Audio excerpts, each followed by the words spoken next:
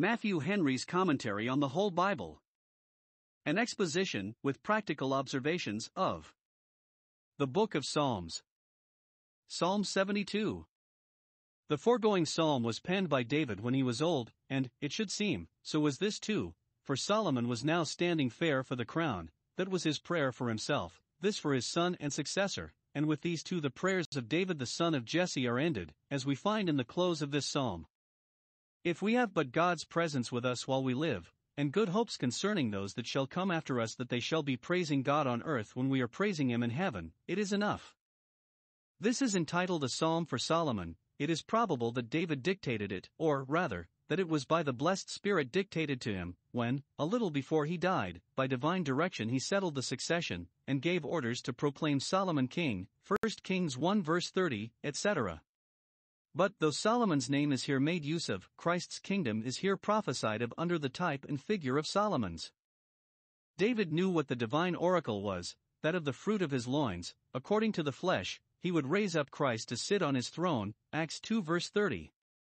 To him he here bears witness, and with the prospect of the glories of his kingdom he comforted himself in his dying moments when he foresaw that his house would not be so with God, not so great, not so good, as he wished. David, in spirit. 1. Begins with a short prayer for his successor, verse 1. 2. He passes immediately into a long prediction of the glories of his reign, verses 2 to 17. And 3. He concludes with praise to the God of Israel, verses 18 to 20. In singing this psalm we must have an eye to Christ, praising Him as a king, and pleasing ourselves with our happiness as His subjects. A Psalm for Solomon. Psalm 72 verse 1. This verse is a prayer for the king, even the king's son. 1. We may apply it to Solomon. Give him thy judgments, O God. And thy righteousness, make him a man, a king, make him a good man, a good king. 1. It is the prayer of a father for his child, a dying blessing, such as the patriarchs bequeath to their children. The best thing we can ask of God for our children is that God will give them wisdom and grace to know and do their duty. That is better than gold. Solomon learned to pray for himself as his father had prayed for him, not that God would give him riches and honor, but a wise and understanding heart. It was a comfort to David that his own son was to be his successor, but more so that he was likely to be both judicious and righteous. David had given him a good education, Proverbs 4 verse 3, had taught him good judgment and righteous, yet that would not do unless God gave him his judgments. Parents cannot give grace to their children, but may by prayer bring them to the God of grace, and shall not seek Him in vain, for their prayer shall either be answered, or it shall return with comfort into their own bosom. 2. It is the prayer of a king for his successor. David had executed judgment and justice during his reign, and now he prays that his son might do so too. Such a concern as this we should have for posterity, desiring and endeavoring that those who come after us may do God more and better service in their day than we have done in ours. Those have little love either to God or man, and are of a very narrow selfish spirit, who care not what becomes of the world and the church when they are gone. 3. It is the prayer of subjects for their king. It should seem, David penned this psalm for the use of the people, that they in singing might pray for Solomon. Those who would live quiet and peaceable lives must pray for kings and all in authority, that God would give them His judgments and righteousness. 2. We may apply it to Christ, not that He who intercedes for us needs us to intercede for Him, but 1. It is a prayer of the Old Testament church for sending the Messiah, as the church's king, king on the holy hill of Zion, of whom the King of Kings had said, Thou art my son, Psalm 2 verses 6 and 7. Hasten His coming to whom all judgment is committed, and we must thus hasten the second coming of Christ, when He shall judge the world in righteousness. 2. It is an expression of the satisfaction which all true believers take in the authority which the Lord Jesus has received from the Father. Let Him have all power both in heaven and earth, and be the Lord our righteousness. Let Him be the great trustee of divine grace for all that are His. Give it to Him, that He may give it to us. Psalm 72 verses 2 to 17. This is a prophecy of the prosperity and perpetuity of the kingdom of Christ under the shadow of the reign of Solomon. It comes in 1. As a plea to enforce the prayer, Lord, give him thy judgments and thy righteousness, and then he shall judge thy people with righteousness, and so shall answer the end of his elevation. Verse 2. Give him thy grace, and then thy people, committed to his charge, will have the benefit of it. Because God loved Israel, he made him king over them to do judgment and justice. 2 Chronicles 9 verse 8. We may in faith wrestle with God for that grace which we have reason to think will be of common advantage to his church. 2. As an answer of peace to the prayer. As by the prayer of faith we return answers to God's promises of mercy, so by the promises of mercy God returns answers to our prayers of faith.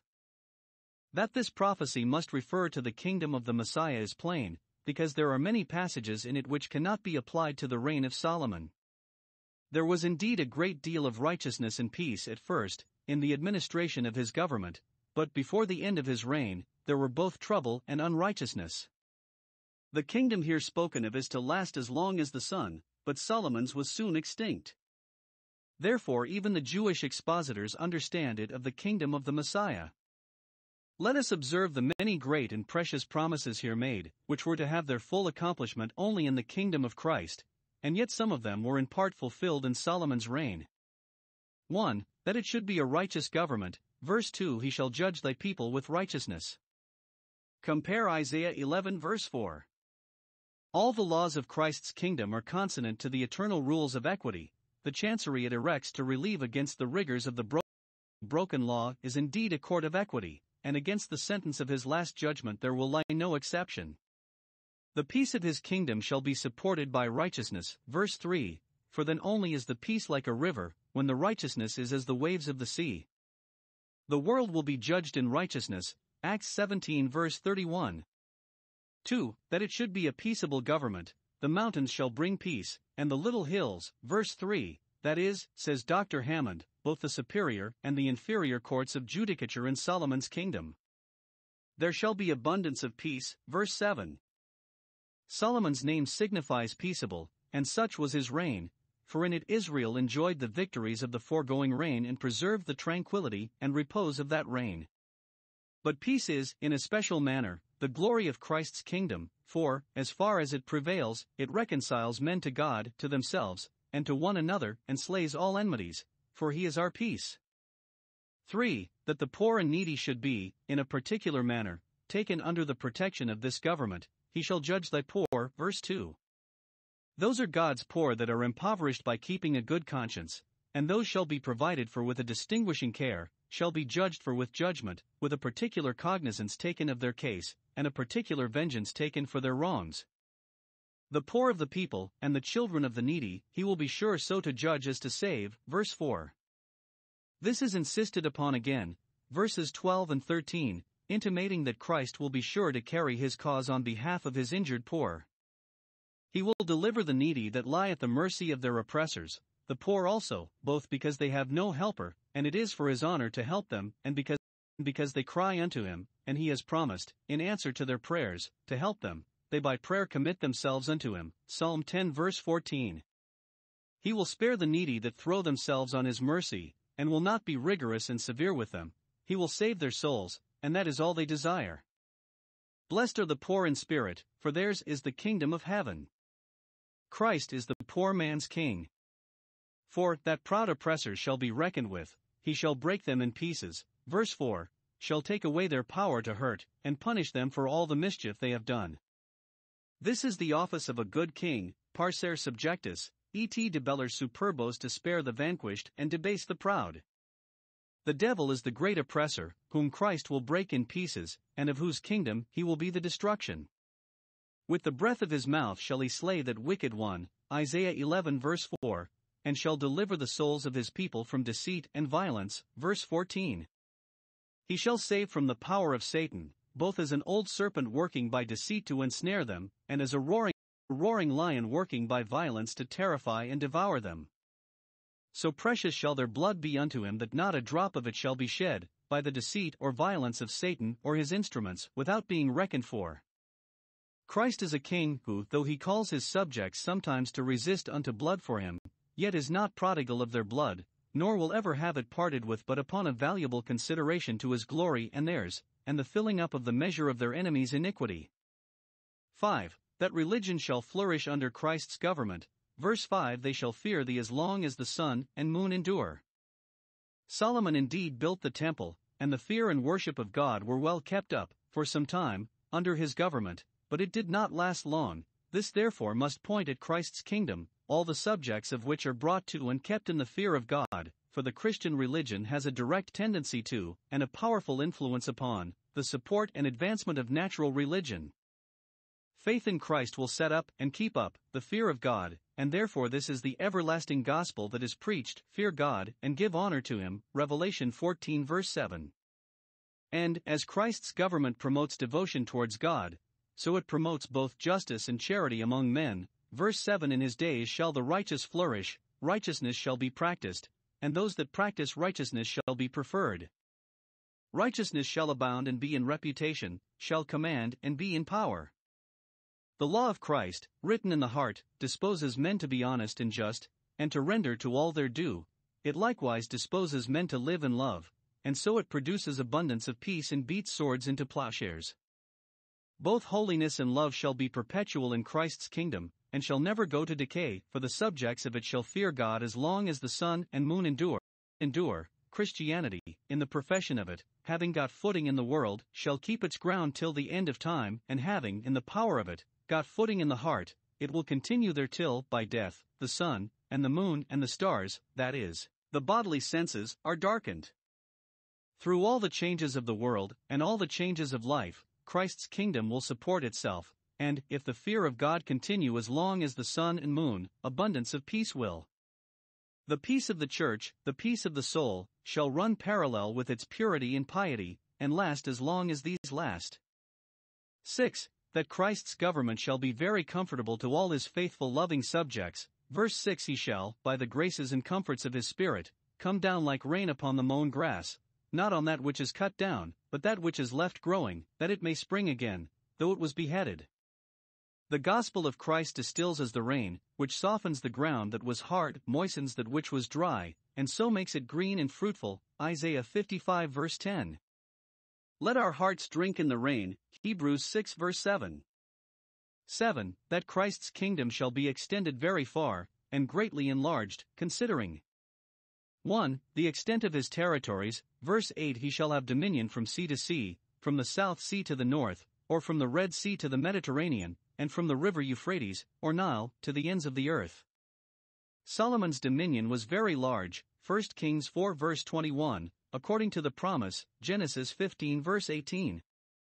But no sea, no river, is named, that it might, by these proverbial expressions, intimate the universal monarchy of the Lord Jesus.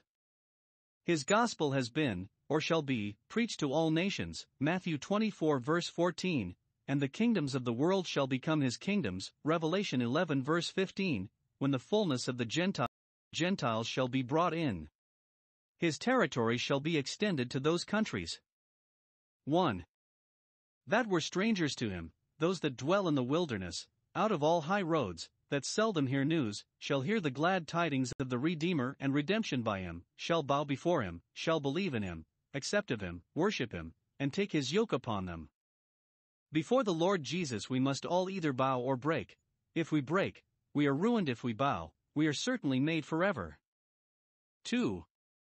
That were enemies to him, and had fought against him, they shall lick the dust, they shall be brought down and laid in the dust, shall bite the ground for vexation, and be so hunger-bitten that they shall be glad of dust. The serpent's meat, Genesis 3 verse 15, for of his seed they are, and over whom shall not he rule, when his enemies themselves are thus humbled and brought low. 2. The dignity of his tributaries. He shall not only reign over those that dwell in the wilderness, the peasants and cottagers, but over those that dwell in the palaces. Verse 10 The kings of Tarshish, and of the isles, that lie most remote from Israel, and are the isles of the Gentiles, Genesis 10 verse 5, shall bring presents to him as their sovereign Lord, by and under whom they hold their crowns and all their crown lands. They shall court his favor, and make an interest in him, that they may hear his wisdom. This was literally fulfilled in Solomon, for all the kings of the earth sought the wisdom of Solomon, and brought every man his present, 2 Chronicles 9 verses 23 and 24, and in Christ too, when the wise men of the East, who probably were men of the first rank in their own country, came to worship him and brought him presents, Matthew 2 verse 11. They shall present themselves to him, that is the best present we can bring to Christ, and without that no other present is acceptable. Romans 12 verse 1. They shall offer gifts, spiritual sacrifices of prayer and praise, offer them to Christ as their God, on Christ as their altar, which sanctifies every gift. Their conversion to God is called the offering up, or sacrificing, of the Gentiles, Romans 15 verse 16. Yeah, all kings shall, sooner or later, fall down before him, either to do their duty to him, or to receive their doom from him, verse 11. They shall fall before him, either as his willing subjects, or as his conquered captives, as suppliants for his mercy or expectants of his judgment. And, when the kings submit, the people come in of course, all nations shall serve him, all shall be invited into his service, some of all nations shall come into it, and in every nation incense shall be offered to him, and a pure offering, Malachi 1 verse 11, Revelation 7 verse 9. 8. That he shall be honored and beloved by all his subjects, verse 15. He shall live. His subjects shall desire his life, O king. Live forever, and with good reason, for he has said, Because I live, you shall live also, and of him it is witnessed that he liveth, ever liveth, making intercession, Hebrews 7 verses 8 and 25. He shall live, and live prosperously, and 1. Presents shall be made to him. Though he shall be able to live without them, for he needs neither the gifts nor the services of any, yet to him shall be given of the gold of Sheba gold, the best of metals, gold of Sheba, which probably was the finest gold, for he that is best must be served with the best. Those that have abundance of the wealth of this world, that have gold at command, must give it to Christ, must serve him with it, do good with it. Honor the Lord with thy substance. 2. Prayers shall be made for him, and that continually. The people prayed for Solomon, and that helped to make him and his reign so great a blessing to them. It is the duty of subjects to make prayers, intercessions, and giving of thanks, for kings and all in authority, not in compliment to them, as is too often done, but in concern for the public welfare. But how is this applied to Christ? He needs not our prayers, nor can have any benefit by them. But the Old Testament saints prayed for his coming, prayed continually for it, for they called him, he that should come. And now that he has come, we must pray for the success of his gospel, and the advancement of his kingdom, which he calls praying for him, Hosanna to the Son of David, prosperity to his reign, and we must pray for his second coming. It may be read, prayer shall be made through him, or for his sake. Whatsoever we ask of the Father shall be in his name, and in dependence upon his intercession. 3. Praises shall be made of him, and high encomiums given of his wisdom, justice, and goodness. Daily shall he be praised. By praying daily in his name we give him honor. Subjects ought to speak well of the government, that is a blessing to them, and much more ought all Christians to praise Jesus Christ, daily to praise him, for they owe their all to him, and to him they lie under the highest obligations. 9. That under his government there shall be a wonderful increase both of meat and mouths, both of the fruits of the earth and the country, and of the people inhabiting the cities, verse 16. 1. The country shall grow rich. Sow but a handful of corn on the top of the mountains, whence one would expect but little, and yet the fruit of it shall shake like Lebanon, it shall come up like a wood, so thick, and tall, and strong, like the cedars of Lebanon. Even upon the tops of the mountains the earth shall bring forth by handfuls, that is an expression of great plenty, Genesis 41 verse 47, as the grass upon the housetop is said to be that wherewith the mower fills not his hand. This is applicable to the wonderful productions of the seed of the gospel in the days of the Messiah. A handful of that seed, sown in the mountainous and barren soil of the Gentile world, produced a wonderful harvest gathered into Christ, fruit that shook like Lebanon. The fields were white to the harvest, John 4 verse 35, Matthew 9 verse 37. The grain of mustard seed grew up to a great tree. 2. The towns shall grow populous, those of the city shall flourish like grass, for number, for verdure. The gospel church, the city of God among men, shall have all the marks of prosperity, many shall be added to it, and those that are shall be happy in it.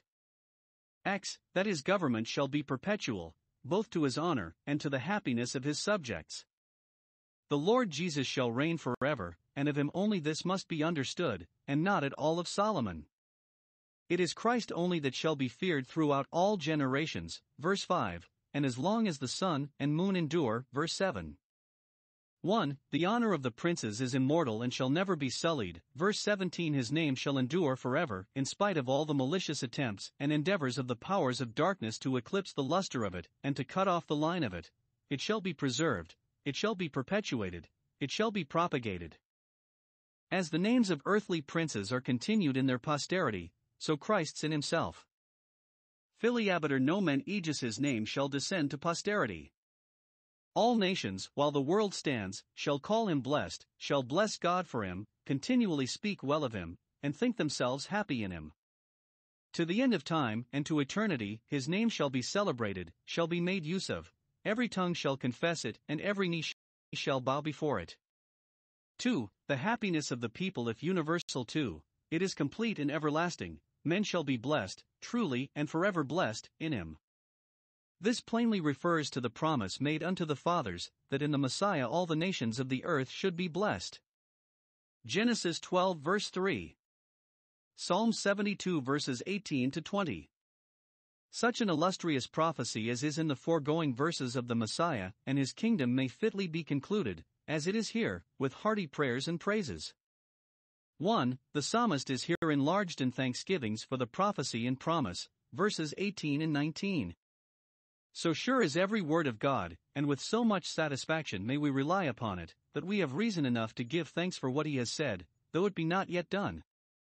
We must own that for all the great things he has done for the world, for the church, for the children of men, for his own children, in the kingdom of providence, in the kingdom of grace, for all the power and trust lodged in the hands of the Redeemer, God is worthy to be praised. We must stir up ourselves and all that is within us to praise him after the best manner, and desire that all others may do it. Blessed be the Lord, that is, blessed be his glorious name, for it is only in his name that we can contribute anything to his glory and blessedness, and yet that is also exalted above all blessing and praise. Let it be blessed forever, it shall be blessed forever, it deserves to be blessed forever, and we hope to be forever blessing it. We are here taught to bless the name of Christ, and to bless God in Christ, for all that which he has done for us by him. We must bless him. 1. As the Lord God, as a self-existent self-sufficient being, and our sovereign Lord. 2. As the God of Israel, in covenant with that people and worshipped by them, and who does this in performance of the truth unto Jacob, and the mercy to Abraham. 3. As the God who only does wondrous things in creation and providence, and especially this work of redemption, which excels them all. Men's works are little, common, trifling things, and even these they could not do without him. But God does all by his own power, and they are wondrous things which he does, and such as will be the eternal admiration of saints and angels. 2. He is earnest in prayer for the accomplishment of this prophecy and promise. Let the whole earth be filled with his glory, as it will be when the kings of Tarshish and the isles shall bring presents to him. It is sad to think how empty the earth is of the glory of God, how little service and honor he has from a world to which he is such a bountiful benefactor. All those, therefore, that wish well to the honor of God and the welfare of mankind, cannot but desire that the earth may be filled with the discoveries of his glory, suitably returned in thankful acknowledgments of his glory.